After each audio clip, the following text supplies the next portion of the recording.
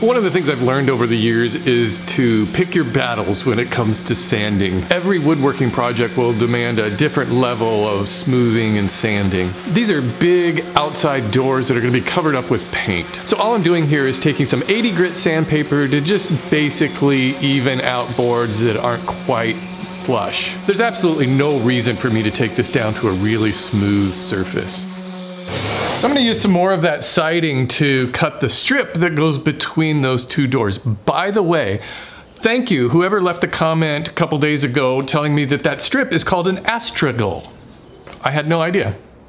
I'll bet there's a lot of you right now going, yeah, of course it's called an astragal. I make astragals all the time. I used to work at an astragal warehouse. It always amuses me that I can go through life for 54 years and never have heard that word before. Or maybe I heard it, but you just didn't process. But that got me thinking of a couple of other words for everyday things that most of us probably don't know. And the first one I think of is an aglet. Aglet is that little thingy on the end of your shoelace. There was an episode of Phineas and Ferb years ago that had to do with aglets. Oh, and spandrel. Spandrel, well, actually spandrel I think has several different meanings. It usually refers to something kind of triangular, like an architectural element, but one of them is that space underneath a stairway, you know, that triangular space that is usually unused unless you find out that somebody's been living in there for 30 years or something and you want to make a movie about it.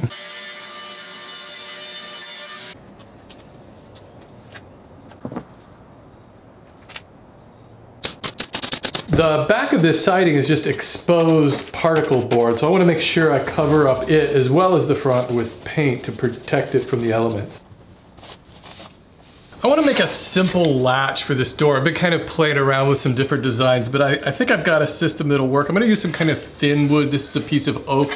I like also that it's a hardwood so it can withstand a little bit of abuse.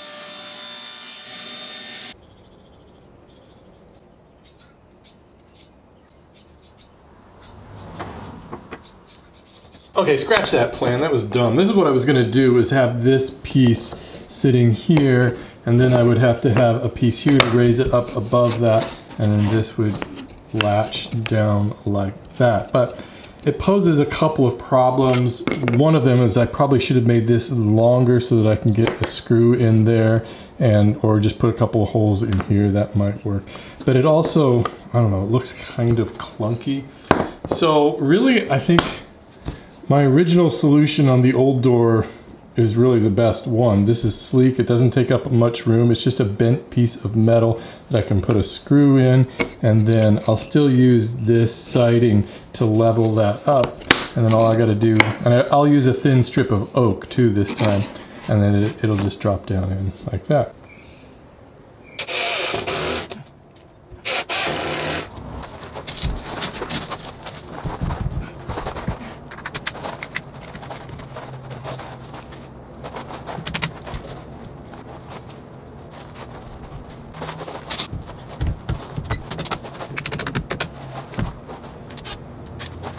So I want my latch to swing around this way, so I guess it makes sense if I just kind of split the difference here. I'll level up this side and then drill a hole right through both of those.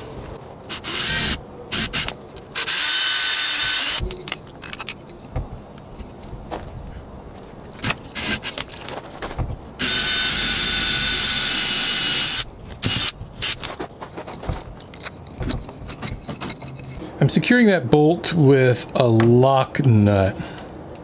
That way I could just tighten it down to whatever tension it needs.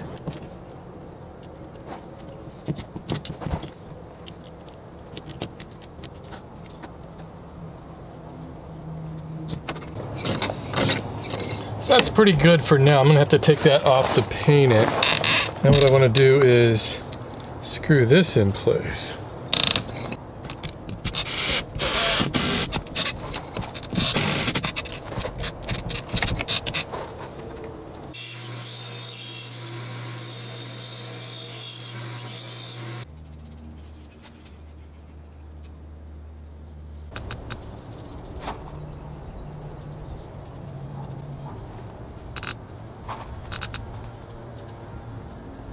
I put one of these barrel bolts up on this door so that I can close that and lock it in place if I want to. I probably don't really need to.